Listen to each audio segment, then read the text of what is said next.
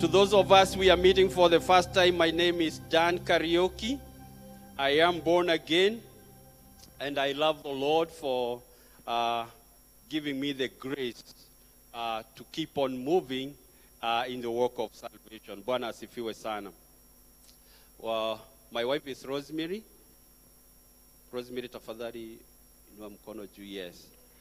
Bwana asifiwe sana. I want to take this opportunity to appreciate our mom and dad in the house for the opportunity to give me this opportunity to share and to bring the word of God this day.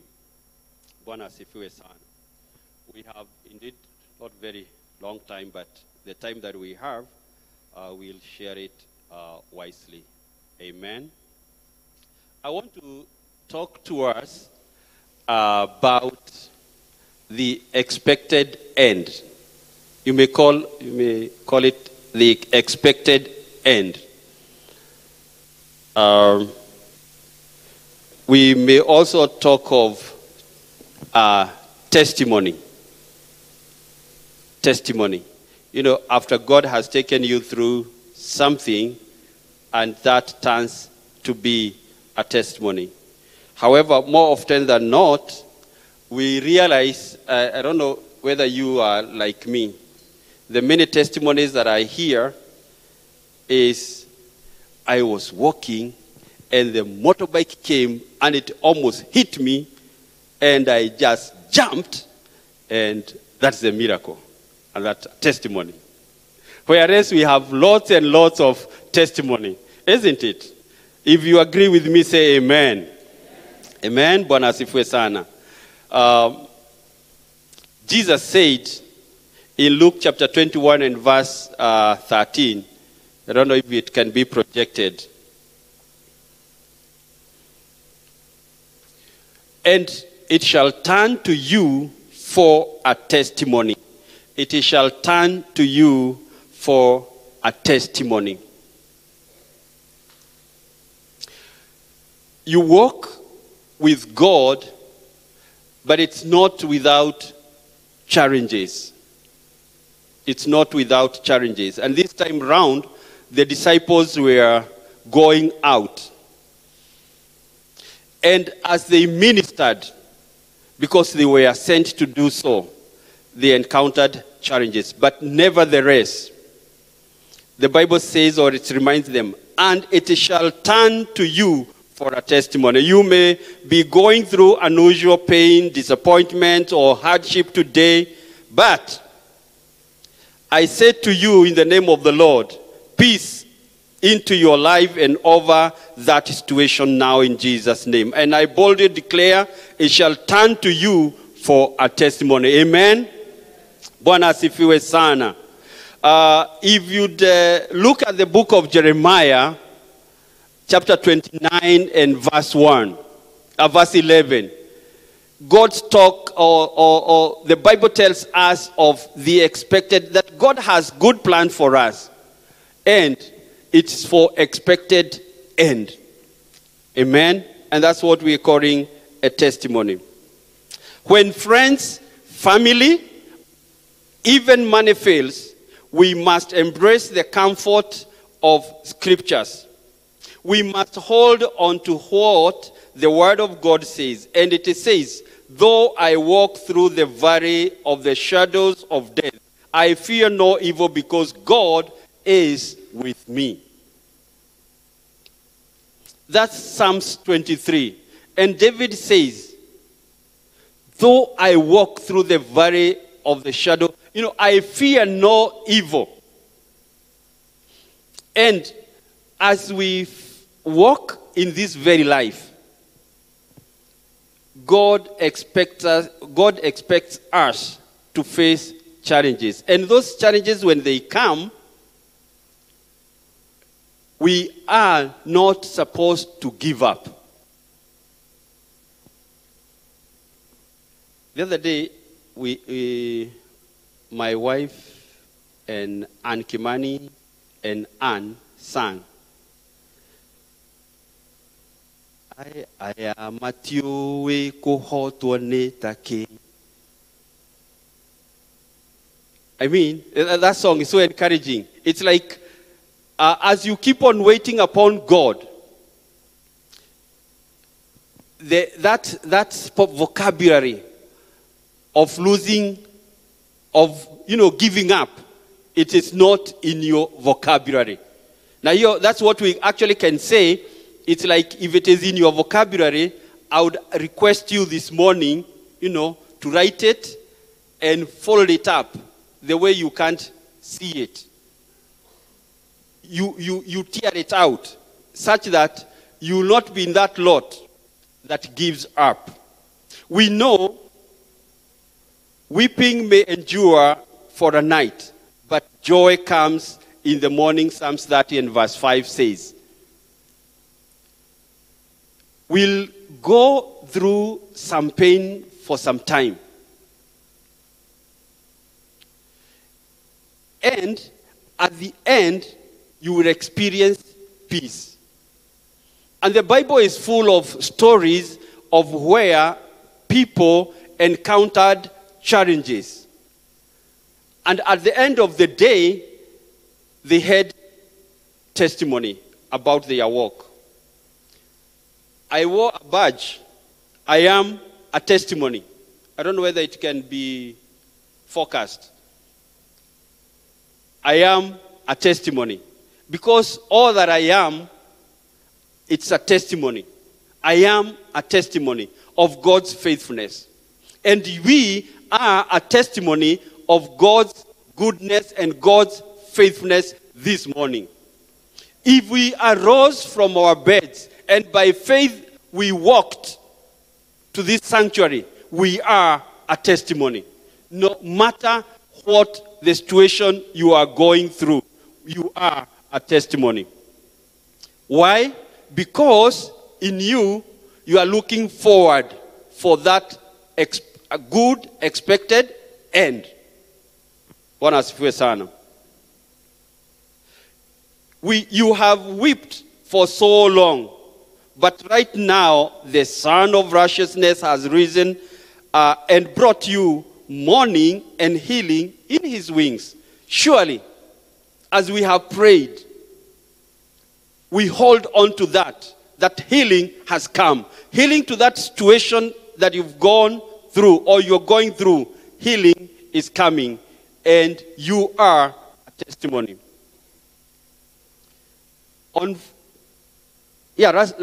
Last Saturday, as we were coming from Bugoma, we experienced brake failure as we went down the Salga Hill, Sachangwan. It was around 7 p.m. We drove so well fast because we were trying to catch up with, it was late and we were trying to beat the curfew here in Nairobi, and we were driving fast. And I was driving, and as we finished, as we were getting to the hill, I just realized, you're braking car iko na shida. And I told with my wife and Wilson, and I told, it's like the brakes are challenge. We have a challenge with the brakes. And I parked aside and tried, and it went now flat. You know the way unakanyaga mabati. Na unajaribu kukimbia. But we thank God it was fixed. We had a petrol station by not very far, the Shell petrol station. We parked, and within like 30 or so minutes, it was done, and we are ready to go. But we couldn't make it to Nairobi. We had to put up some place. Bwana asifiwe sana. And now you can imagine, you are trying to drive as fast as you can. And all of a sudden, when you have slowed down and you have gone the hill, you just realize, gari haina brake. A testimony of God's faithfulness. Bwana asifiwe sana. Looking what God can do. And I pray, cheer up, no more tears, for it is well with you in Jesus' name. This week, let's trust God for a testimony. That's what you have been longing for. Let's trust God for a testimony. Whatever the problem, whatever the odds, whatever the notices, whatever the medical condition, all contrary report, I declare to you as God's vessel of power today. And now, from today, it shall turn to you for a testimony in Jesus' name. Can I hear amen? Why?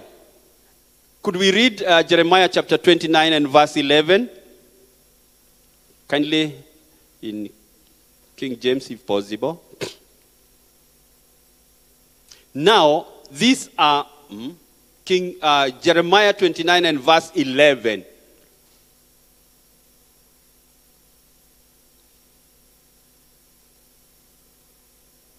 For I know the thoughts, let's read. For I know the thoughts I think towards you, says the Lord, thoughts of peace and not of evil, to give you an expected end. And that's what the Lord is saying to you as an individual. An expected end. Because he has good plan for you, regardless of the situation. Hapo tuko pamoja. Regardless of the situation you are in. And could we see what a testimony are? And we'll have four points, and then I'll be done. Testimony are direct confirmation of the word of God. Testimonies are direct confirmations of the word of God.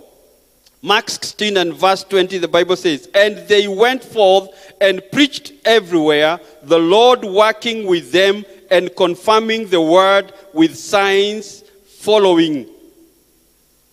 The signs followed them as they ministered, as they served, as they obeyed. The signs followed them.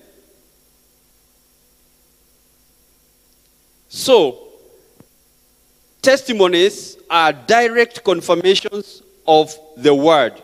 It's like that's what you believe God for. And that's, you have read the word. And that's what you are sticking to it. God confirms that. When once in a while we go to Turkana for outreach. And when we visit a village and we are gathered, and then I tell the villagers that this is God who has sent. Whatever provisions we are seeing, it is God who have sent. And I remind them, imagine how many villages this food has passed, or this provision has passed to come to you, because God loves you, because God in heaven cares for you. And it becomes, they relate with it so very well, because he provides to his. I was hungry and you fed me. You give me something to eat. That's the word of God. Bwana asifiwe sana. Point number 2. Testimonies are manifestations of the truth of scriptures. Testimonies are manifestations of the truth of scriptures. There is nothing you'll go to look outside from the scriptures. Because when you declare that this is the day that the Lord has made, I will rejoice and be glad in it. And you stop at that. So no matter the challenges that are facing you, but in you, you declare that this is the day that the Lord has made. They are the righteous acts and proves that God is still at work on earth. We can therefore engage testimonies the same way we engage scriptures in warfare, in the story of David and like in the David of story, the way David engaged Goliath. Bwana asifiwe sana. You know, when David was facing Goliath, one thing that he knew was that he was strong enough, that the Lord God Almighty was in him. And he could tell the moment he faced the lion and he wrestled it down. And the moment he wrestled with the bear and he overpowered it. So as he was facing Goliath, he was looking back and he could see the testimony. He could see where God has taken him through, the challenges that God has taken him through.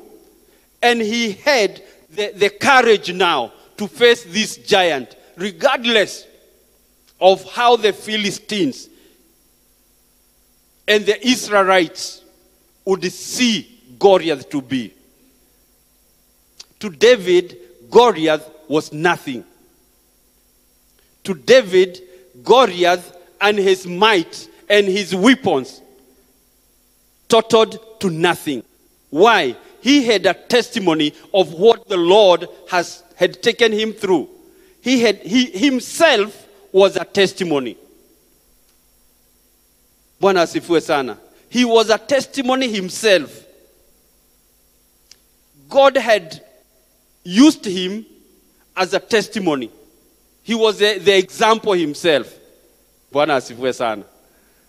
You know, we can use the examples. Like, you know, bishop in those days. The way they would, like, kuna conference iko Mombasa. And they are coming from Thika. And they are using borrowed trousers and shoes, I think. Yeah? And no pocket. Maybe akona 10 bob. And he's going to Mombasa. So it's like, you can imagine. No, I don't think whether any one of us here. Atiusikie kuko na conference, Muranga.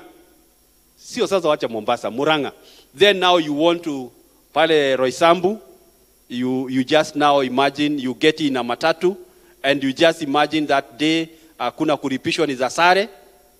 But I mean, they had testimonies of what God could do. And they moved to the conference, God ministered to them and came back. And any other time they would hear of another conference, they had a testimony of what God had done and the way he had miraculously provided, and they themselves were a testimony. Bwana asifiwe sana. And then they had the courage. And that's why I say testimonies are manifestations of the truth of the scriptures. Amen. The Bible says in Revelation 12 and verse 11, and they overcame him by the blood of the Lamb and by the word of their testimony. They kept on, that was their song. That was their song. They kept on testifying of the previous conference. And so, any other invitation, or if they would hear of any other conference, they had a testimony. Bwana asifiwe sana. And so, the testimonies are manifestations of the truth of the scriptures. It's like we can rely and we can trust the scriptures. Number 3, testimonies are living forces with the ability to reproduce themselves. Testimonies are living forces with the ability to reproduce themselves. Amen. In the book of Matthew chapter 14 and verse 6, or the book of Matthew chapter 9 and verse 20 to 22, we read about the woman with the issue of blood. She believed God. To her, the faith was, she would, no one else wanted to identify with her, because already she had spent everything that she had. To the community, she was a bother. even to the family members. And so, she was like kind of an outcast. But she had heard about Jesus and how Jesus was healing people.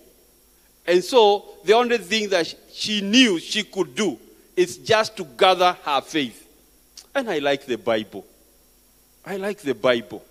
And that's why when I talk that I am a testimony, it's because I have unexpected the end. That's what I'm looking forward for. It's good. So, as I expect, I will not allow the challenges that I go through to divert my attention of my expected end. Bwana asifiwe sana. So this woman crawled amongst the cloud and touched the hem of Jesus' garment, and she was made whole. And you know what? Thereafter, it's like she created way. You know, other people could not now seek attention ya ama audience na Jesus. Wanamjua anakuja. And so, hiyo tu wanajua hiyo sasa. Ananyemelea, anaguza, bas. Yeye anapokea muujiza wake. Praise the Lord. Why? It's because someone had done so. The blind Bartimaeus just shouted. And he received. Bwana asifiwe sana. A testimony. So, could we read Matthew 14:36 kindly? And besought him that they might only touch. And besought him that they might touch the hem of his garment, and as many as touched were made perfectly whole. Bwana asifiwe sana. It came as a result of this one courageous lady who went through and created a way. Bwana asifiwe sana. There is something that God has done to you, or is just about to do to you, that will create a platform for others to receive their blessings. And every one of us has a potential to be a blessing to someone. To be a blessing not only to the body of Jesus Christ, because as you testify of what the Lord has done, it's like you are lifting the Lord up. And in his due course, he draws men to himself. Bwana asifiwe sana. Simply because you are able to arise, to take breakfast, to dress. Amen? Is a sure testimony. Turkanas amazes me so much. You know, when you go to a house, they are happy, so happy. Unaangalia nyumba haina kitu. No, haina kitu. As we struggle with, sijui go ya blue, sijui go ya green, ya yellow, ya red, sijui kiatu ya kuvaa na hii suti, na socks ya... and they are happy. Amen? And when you talk to them, they are good and they are happy the way they are. And when they praise God, they praise God anyhow. Bwana asifiwe sana. So there is that thing that you'll do that will turn around to be a testimony or will help someone see the Lord. Amen. Point number 4. This is because testimonies are prophetic. Testimonies are prophetic. For the testimony of Jesus Christ is the spirit of prophecy, as was prophesied in the book of Revelation chapter 19. Could we read? Therefore, every testimony here is a pointer to what God has reserved for every one of us. And I fell at his feet to worship him, and he said unto me, See, thou do it not. I am thy fellow servant and of thy brethren that. Amen.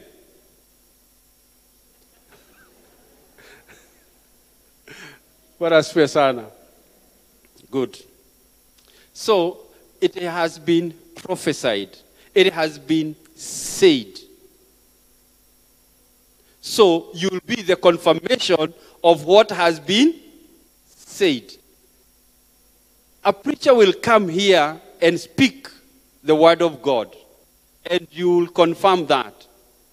Either weeks to come, months to come, or years to come. Bwana asifiwe sana. It is a testimony of what has been said. And because God is not like man, God is not like man. That was has been said. Just believe it. A case scenario is Pharaoh and the children of Israel. When God was just about to lead them out from the captivity, we had Pharaoh who knew that something was about to happen. Something was about to happen. And so he declared that all male boys, all males, or all boys that are born to Hebrew women to be killed. That was the mind of Pharaoh. And it is in that season when Moses was born. In Exodus chapter 2, we read of Moses, how Moses was born. The mother gave birth, nursed Moses for a while, and when she couldn't hold him or she couldn't hide him any further, made something that could float in water, placed it in a mesh water, and left him there. As far as Pharaoh was concerned, he was sure that none of the male or boys, Hebrew boys, could survive. But what was the mind of God? What had been said? It is during this season, Pharaoh's daughter went, found Moses, fell in love with this boy, sent for someone to take care of this boy. Moses eventually lands in Pharaoh's palace. Moses is brought up, trained up. Then Moses goes to be trained by God now in the wilderness. That's what God has planned for you, my sister, my brother. That's what has been prophesied over you. Don't you worry about it. Because man, binadamu kama mimi. Hey. The expected end will surely come. Bwana asifiwe sana. It will surely come. Pharaoh tried. Na Pharaoh nursed. Alilipia gharama. Pharaoh alilipia gharama ya kulea, kusomesha, the one that God was to use to lead the children of Israel out of captivity. Bwana asifiwe sana. What a testimony of what has been said. Amen.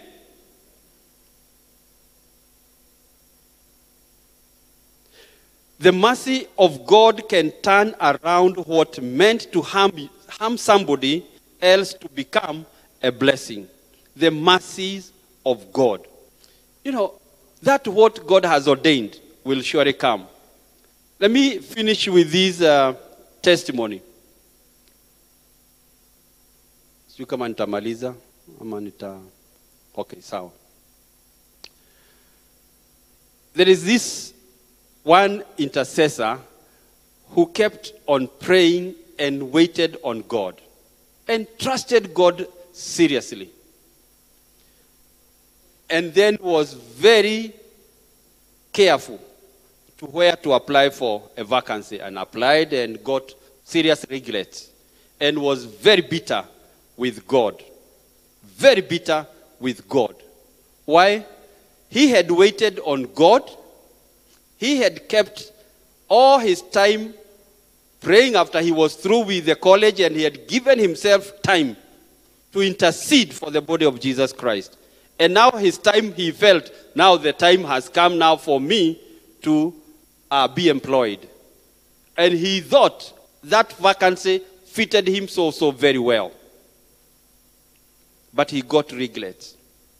And he was bitter about it. He was bitter about it.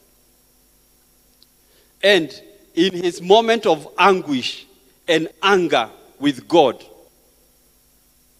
like now, hata maombi staki, he was bitter almost with every other person. Then he got a call. It's like, we are sorry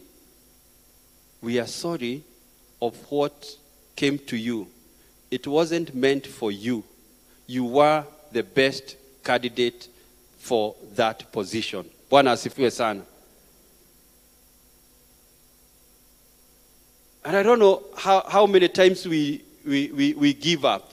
How many times we throw our towels. How many times we talk ill about God and about ourselves when God is about to do or to make us a testimony. Bwana asifiwe sana. May the Lord bless us so very much. Niko na page mbili zimebakia. Tutamaliza wakati mwingine, God giving us time. Could we arise and pray? Our Father and our God, we are so grateful. We honor you, we adore you. And we know that, our Father, you have good plans for each one of us, our Father. Lord God Almighty, to lead us to a good expected end, Lord. Our Father, how we pray that you give us the strength to stay on in the situation we are in, our God, because our breakthrough is soon coming, our Father. Lord, we'll testify of your faithfulness and of your goodness. Lord, we thank you that, Lord eternal, you have a good plan for each one of us in this house. Lord, we thank you. We give you praise, our God, that the situation we are in will be a testimony to the glory and honor of your name. That, Lord, what you have done to us, our Father, will help someone see the faithfulness of the promise-keeping God that we serve. We honor you and we give you all the praise. For you ask this and pray in Jesus' name. Amen, amen, amen, amen.